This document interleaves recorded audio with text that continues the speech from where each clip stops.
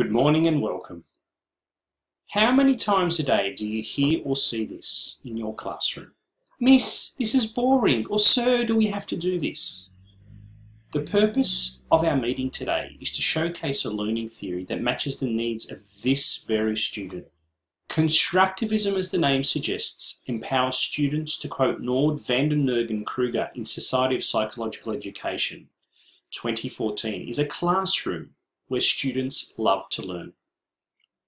My presentation will briefly summarise my personal beliefs about what good teaching and learning entails.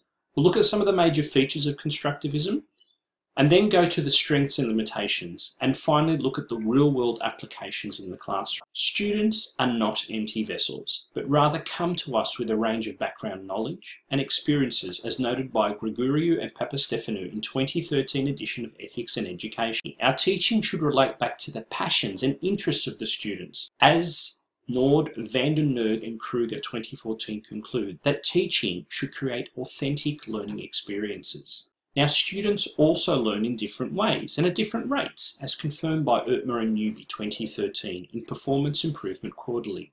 So we need to be able to accommodate for this. Fourthly, learning, like life, also needs to be collaborative, as everyone in our diverse classroom has a skill to share or a point of view. And finally, learning should be fun. Now, what is constructivism? As cited in the chapter on constructivism in the APA Educational Psychology Handbook by O'Donnell 2012, at its core, constructivism is underpinned by the work of Piaget and Vygotsky.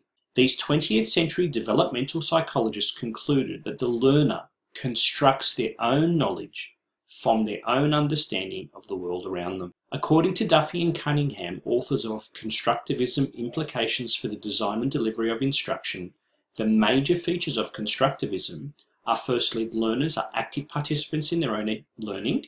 Secondly, social interaction is necessary for effective learning.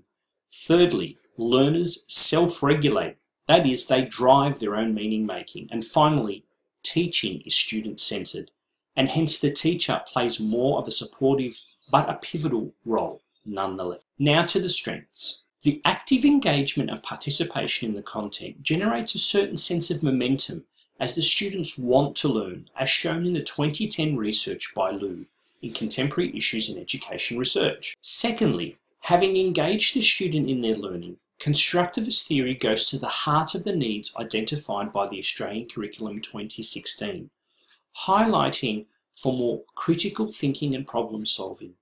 Martha Casas's research in the 2004 issue of Teacher Education confirms that the constructivist approach guides the student into what Bloom's taxonomy terms higher order thinking, which in turn has been shown by Collins 2014 in Curriculum and Leadership Journal can improve retention and recall and makes learned knowledge applicable in the real world. Thirdly, social networks are valuable for learning. That is, by working together to solve problems. Research by Peggy Ertmer and Tim Newby in 2013 edition of Performance Improvement Quarterly has conclusively shown that group work builds better cognitive outcomes than that which would be achieved individually. Many of constructivism's limitations stem from the inadequate planning and preparation. In comparison to direct instruction, Casas 2004 also identified that the constructivist model is one that takes the most planning and effort on behalf of you, the teacher.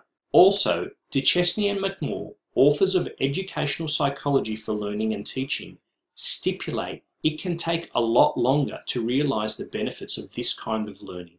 From a teacher's perspective, at face value, the constructivist classroom appears as a very unstructured learning environment relative to that of a traditional classroom.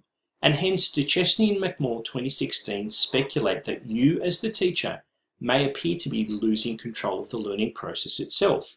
Research findings by Tunka 2015 in the Eurasian Journal of Educational Research conclude that without sufficient scaffolding and support structures in place, students may be left feeling bewildered, or worse still, students may take advantage of the social environment at the expense of their learning.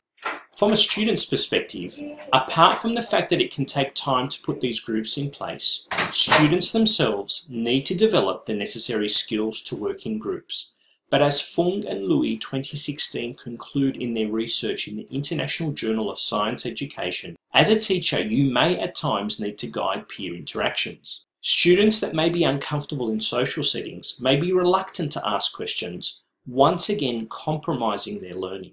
And students who don't feel confident discovering information for themselves may just get frustrated when you as the teacher don't readily supply the answers for them. Hence, as a teacher, it is imperative that we develop, as noted in the Quick Guides for Early Years, Cognitive Development by Power 2013, we need to develop a safe and supportive environment. Now, constructivist theory have many implications for the classroom practice. Firstly, because students are actively engaged in their learning, I would leverage this positive engagement through inquiry learning and problem-based approaches, where students ask questions and find solutions to problems for themselves, as noted by Duchesne and McMaul. Secondly, as found by Fung and Louis 2016, group work would feature prominently in my classroom, as students share or co-construct knowledge, such as our already successful Powers Reading program. Finally, for students in the class that have a particular area of interest in the constructivist classroom, would assist this learner to develop their expertise. This being said, there are areas of the curriculum where you as the teacher will need to draw on other instructional methods, such as direct instruction, where group interactions may not be appropriate for a particular topic, or due to the affective needs of particular students, as noted by Nord, van den Nerg and Kruger in 2014. In conclusion, constructivism therefore excels in that it goes beyond just delivering abstract concepts that can easily be forgotten, but rather contextualizes and engages the learner in the knowledge to create meaning for the learner and sets them up for success in the classroom of tomorrow. Thank you. Any questions?